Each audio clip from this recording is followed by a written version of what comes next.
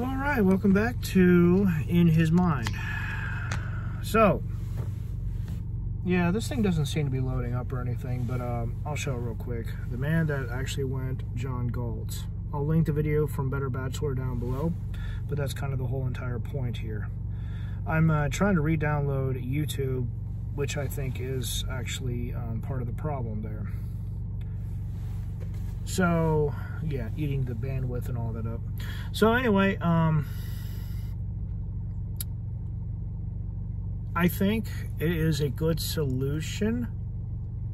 It's good for your well-being and mental health to check out from society if things were to fall apart. But here's the problem. If everyone or too many people were to just simply drop off and leave, dip out, the phrase of the whole, going John Walt or whatever. Again, I'll need to look more into that, but simply dipping from society, that raises up serious questions as far as what's going to happen to everyone else and how should we all best continue when you've got so many people just checking out. And when I say people, I mean men. I don't think women check out of society the same way. They would likely become closed off inside their own home rather than just simply going off into the middle of a forest or somewhere else where there's no civilization. So indoors rather than leaving civilization. Not exactly the same thing. Now, I want to say that mental health and our well-being is important, but when it comes down to it, and this is the problem, the heart of the problem that I have been thinking about for the past couple of years now, is whether or not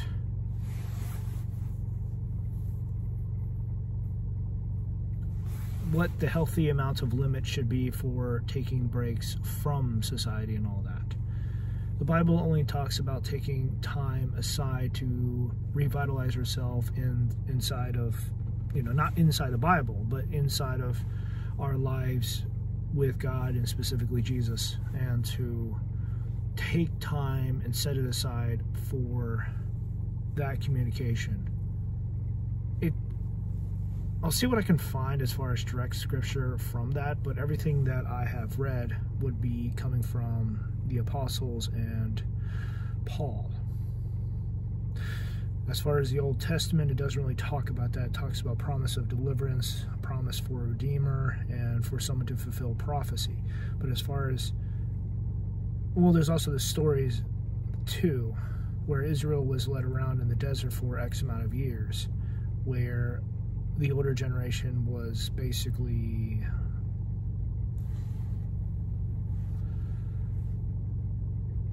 they went around until the older generation passed on.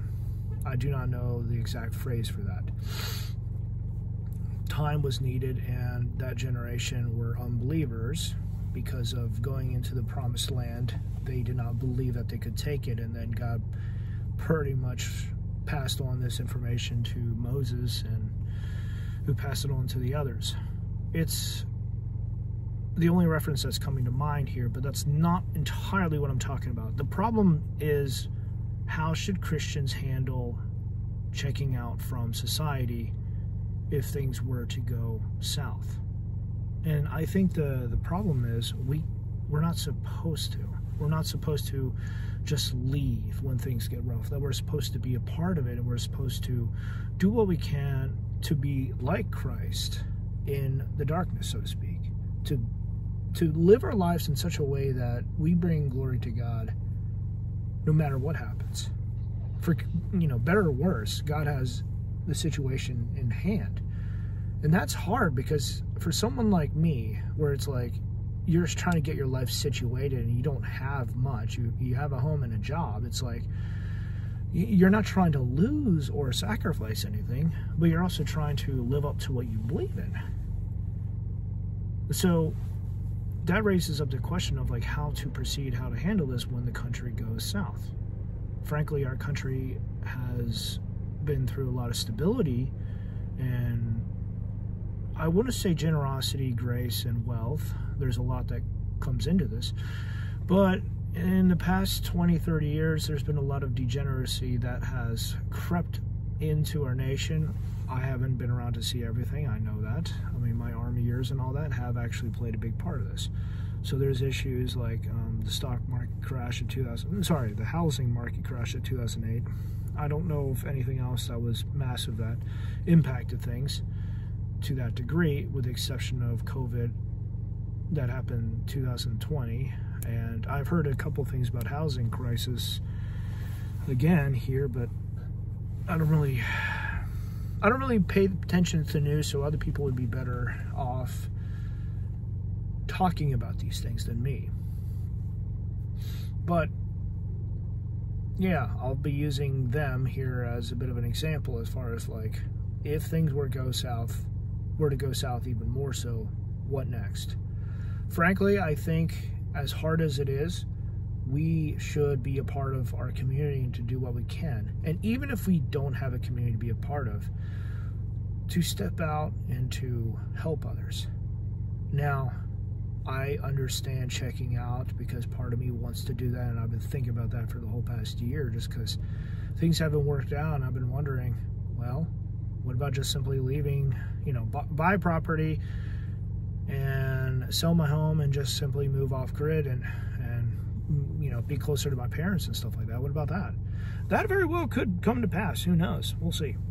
I don't know. I don't have any plans or any details or anything to work out, but take it one step at a time and see where things go, I guess.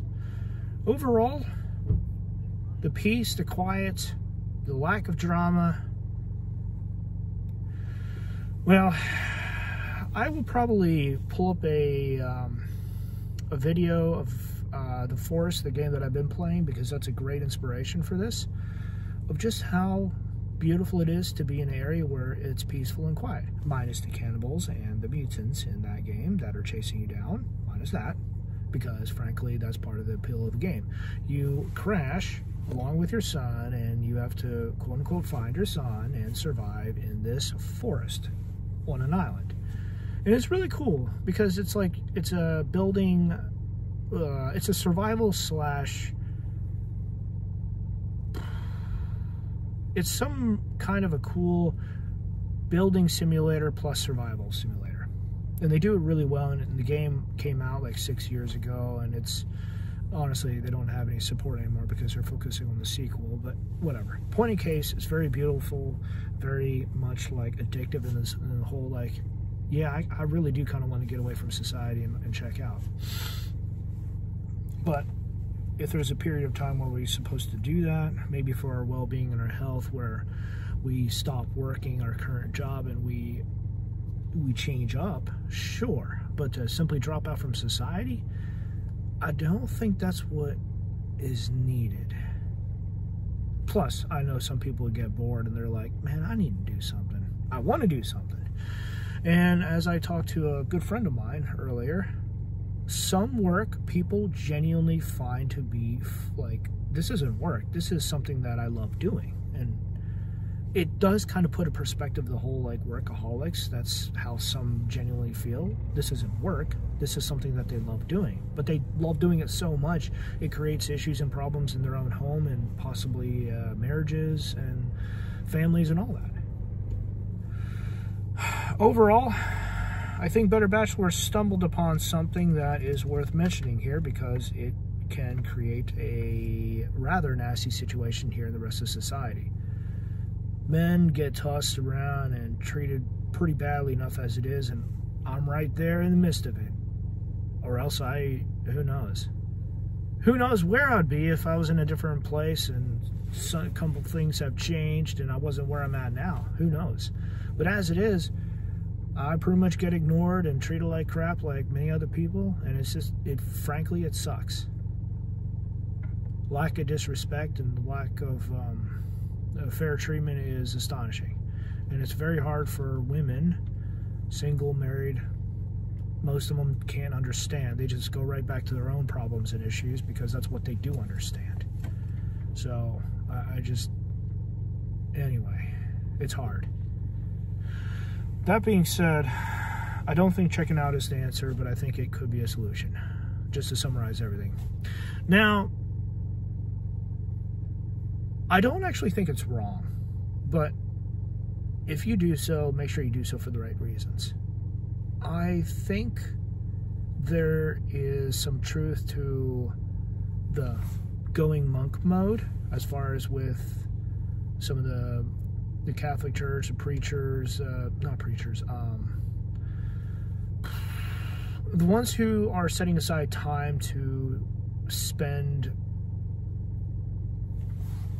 I'm no expert, but the men who set aside time to chase after God and their relationship with God, and to put all distractions aside, I think there is an answer that lies there as far as building that relationship.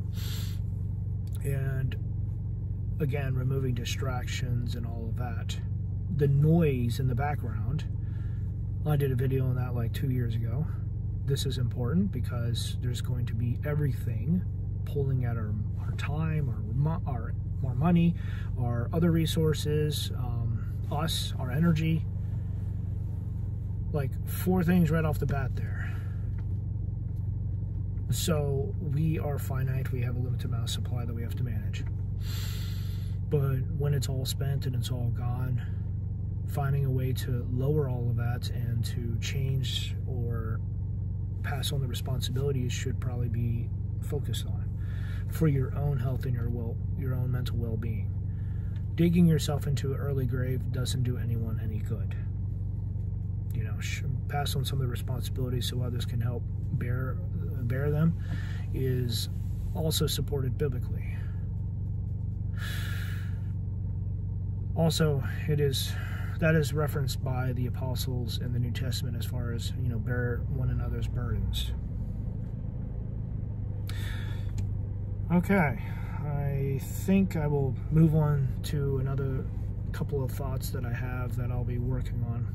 Going back to the intimacy video, and I did fully talk about it, but it's got a copyright label over it, which I noticed there's probably maybe 1 view at all, but it's due to the copyright not ever putting it on the algorithm.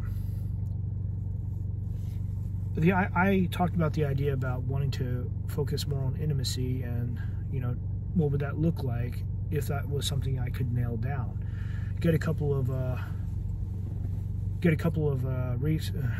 Get some people together, get a game plan together, get the equipment and all of this.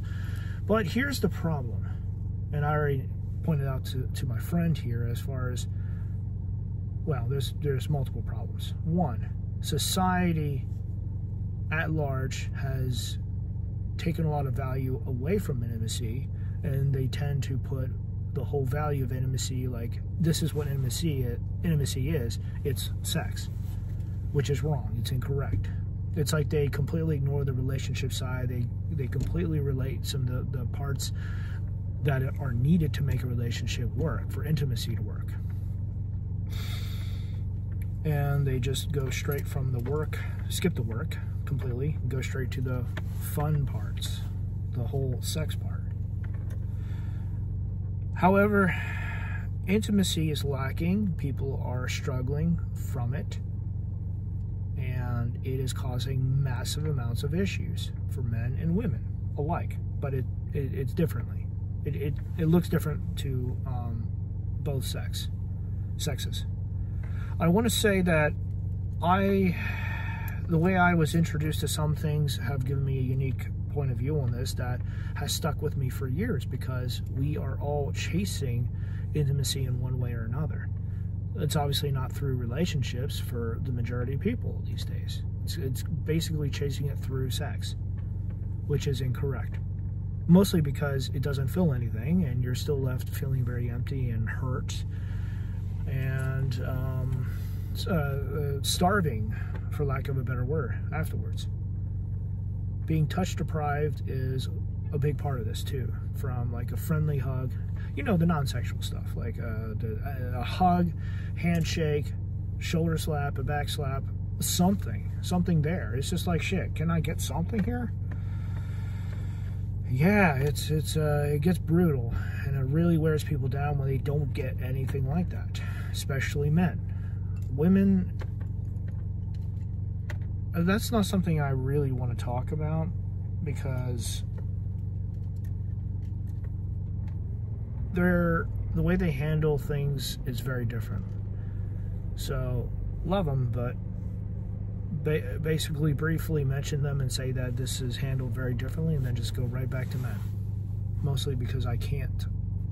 Most of my issues and conversations do not revolve around women. They just include women in them. I'm not a woman after all. If I could talk to more women and record their thoughts and what their perspectives on some things, I would do so in a heartbeat. But so far that has not popped up, and that is a small regret of mine, because their view is important. But hey, if they don't want to speak out, I can't do anything about that. So yeah, intimacy. I would love to show that off if that was possible, and if that is a healthy thing that could be done. And the last question is one of the hardest ones. Would intimacy still be the same if it were able to be captured and shown off appropriately? I know the question, would nudity be there, which would be a yes. It wouldn't be, and then the whole, like, how would that be shown without it being turned into porn, which is a big problem. Porn is part of the reason why many people are addicted and having their brain rewired in the first place. And on top of that, carnal knowledge is a very real thing, because once you're aware of something, you're going to want more of it. It's going to be a baggage. It's going to be something that ends up putting a force on you that you have to respond. And usually people allow certain things to change them. That's why they are always so struggling. That is why they are always in a worse place. No. That's why we always struggle with things until we can find a solution or answer, or to somehow better ourselves years later down the road. Almost all of this stuff that we get, that we bring into our lives takes years to deal with. To understand the ramifications, to understand what we introduce to our lives as far as addictions and strongholds. This stuff is relevant, but it takes years to remove. Seconds to accept in and to unlock the door, and years to remove, or years to settle, so to speak. Because sometimes kids are they are introduced, so to speak, through a unwanted birth or whatever, and now they're in the picture. So then you have to deal with that. Seconds of pleasure, years of regret. So anyway, part of me realizes the church has mishandled and just simply dropped the ball on this stuff, and it's bothered me to the point where it's part of the reason why I'm doing this channel anyway. Intimacy should never be mishandled. It should never be dropped. It should never be abused. It needs to be handled properly. This is a part of the human life, the human experience.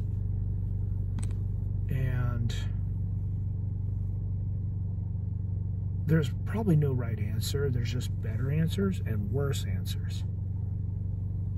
And of course, there's always the people out there trying to monetize all of this stuff and be like, yep, this is what you need in order to deal with it.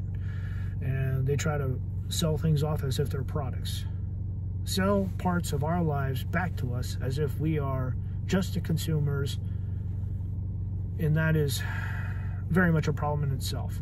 That is, of course, tied to free will and the way the U.S. is with focus on business and all of that stuff.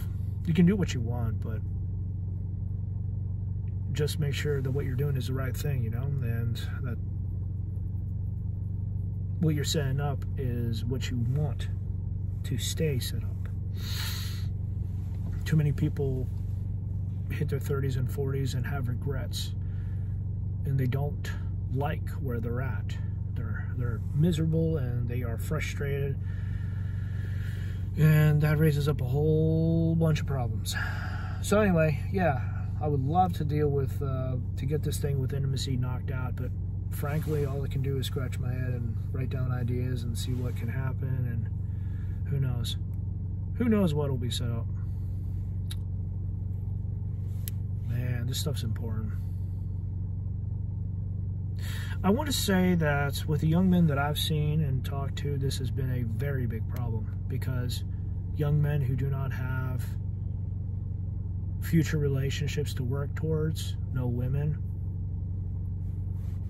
what then?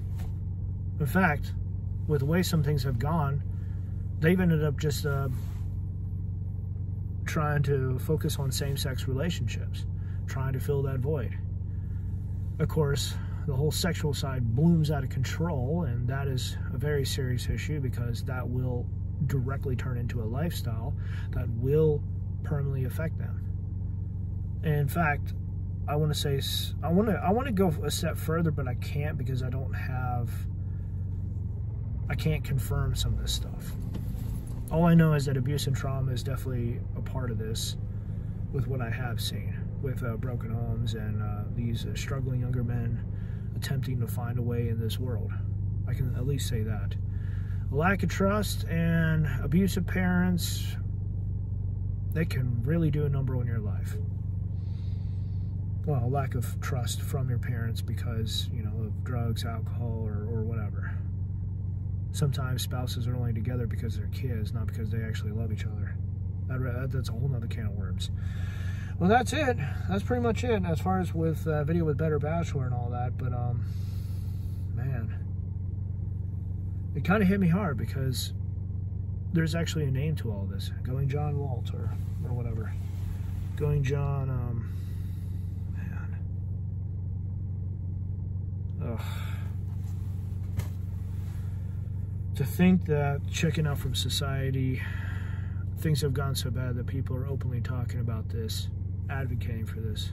I'm just shaking my head. I guess that's the difference between men outside the church and men inside the churches. You know, our answers are going to look different because of what we value, what we care about, and all of this. And let's be honest, the future that we see is very different for Christians and non-Christians alike. Until next time.